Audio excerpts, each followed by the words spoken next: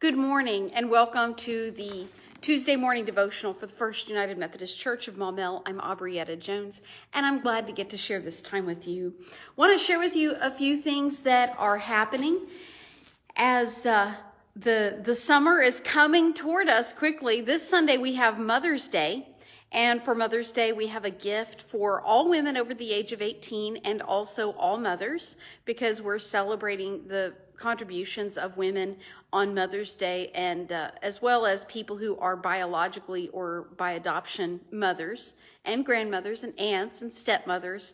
And it's going to be a great day. That's May the 8th. If you did not know, you need to know that that's when Mother's Day is. And then additionally, on May 15th, we have Confirmation Sunday, and we have youth that are joining our church that day. It's going to be an exciting day for all of us to get to share in Confirmation Sunday and in Mother's Day. And it won't be long before VBS is here, and we're excited about that as well. And the United Methodist Men's Ken Watson Golf Tournament is coming, and that's going to be great too. So lots is going on that is just wonderful. It's an exciting time to be a part of First Church, and we're proud of all that we get to do together. I want to share with you, following up on our sermon series, we have a sermon series that's going on called This Was Us, and we're looking at ancient passages in Scripture and seeing ourselves. And yesterday we talked about jealousy, envy, and rivalry and the effects of those feelings. And I wanted to read for you today from Proverbs 27:17, a scripture that we have taken to mean friendship for a long time, but it might mean a little bit more than that, or a little bit more, there might be a more ambiguous meaning. Perhaps I should say Proverbs 27 verse 17 says, "As iron sharpens iron, so one person sharpens another." As iron sharpens iron, so one person sharpens another. Many of us could probably recite that Bible verse without looking at a Bible. When we consider all of the things that are that are part of our friendships, I hope that all of our friendships lead us to excellence. I hope that all of our friendships lead us to be better than we are right now. However, this particular verse is more complicated than saying that one friend spurs another friend on to doing their very best. For years, I've preached it and I understood it in that way, but I read a commentary not too long ago, and this commentary actually was by some Hebrew scholars, and they pointed out all the different times in the Old Testament that when somebody sharpens their face, that means that they get a sharp or corrective look on their face. When they are sharpened against another person, oftentimes that includes a feeling of annoyance. So sometimes we have to acknowledge that people spur us on to be our best and seek excellence because we are annoyed at them, and our motivations may not be the very best. And yet this is human nature, that this happens. And I thought it was fitting to discuss this as we talked about envy and jealousy and rivalry this past Sunday. When I think about this, I think about the value of competition. We do not have to feel angry or resentful toward the people that we are competing with when we are in different kinds of competition, when we're trying to get the job of our dreams and a bunch of others are competing as well, when we're trying to get that promotion at work, when we're trying to compete in sports or some other venue where the competition is required, our kids, when they're on the speech and debate team and they compete with others, we don't have to have that sense of rivalry with another person, that sense of bitter competition. But at the same time, to me, this is an observation in the book of Proverbs of human nature. And the fact of the matter is, when we are trying to be the best self we can be, and there is somebody else that we are competing with, as long as it doesn't hurt our opinion of ourselves, as long as we are not encouraged to do something dishonest, there is a positive aspect to competition. Even when there's a little bit of a negative feeling within ourselves, there is a positive aspect to that because we end up getting new ideas for how to be our best based upon another person's actions.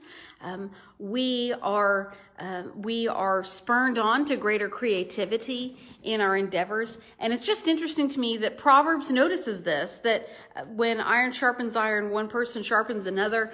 There have been a number of times in Scripture when people had a disagreement and they split company and they ended up doing great things. I think about Paul and Barnabas, two great friends in the book of Acts, who had different visions for their ministry. They worked side by side. Barnabas helped Paul acclimate himself into the Christian faith after Jesus had appeared to Paul.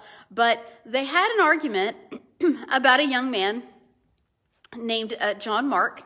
And Mark was not willing to go with them on one of their journeys. He kind of turned around and went back. And Barnabas, being the encourager, felt led to help him continue to develop and give him another chance, and Paul did not have that feeling. Now, were either one of them wrong? Truthfully, beloved, I don't think either one of them were wrong. I think that Barnabas had the giftedness to help the young man, and I think Paul was an evangelist to the core, and they had to part company to flourish and to flower and to do the things that they were called to do.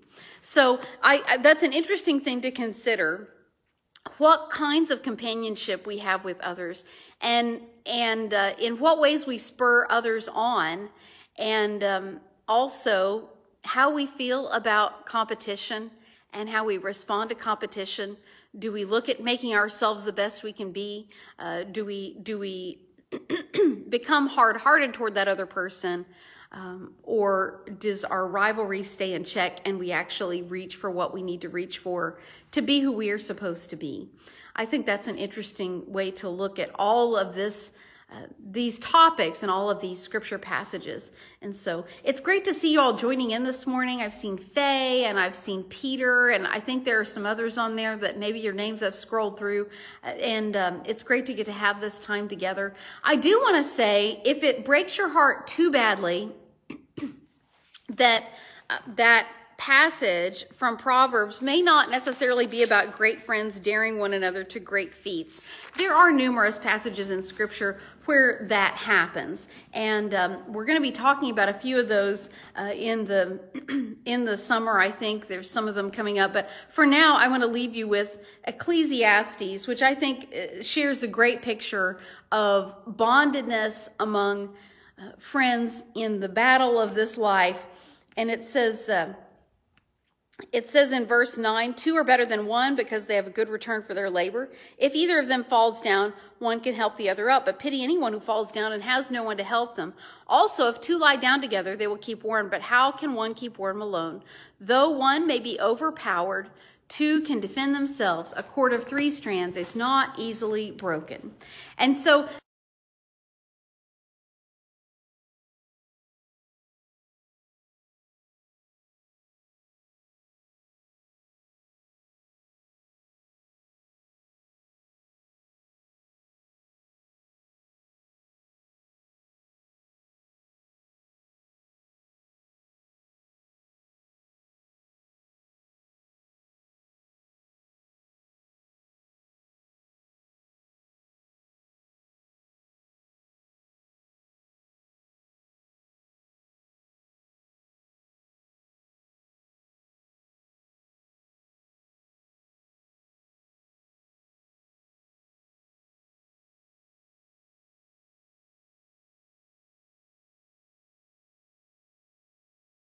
I don't know if the audio is back now or not, but we're going to go ahead and pray.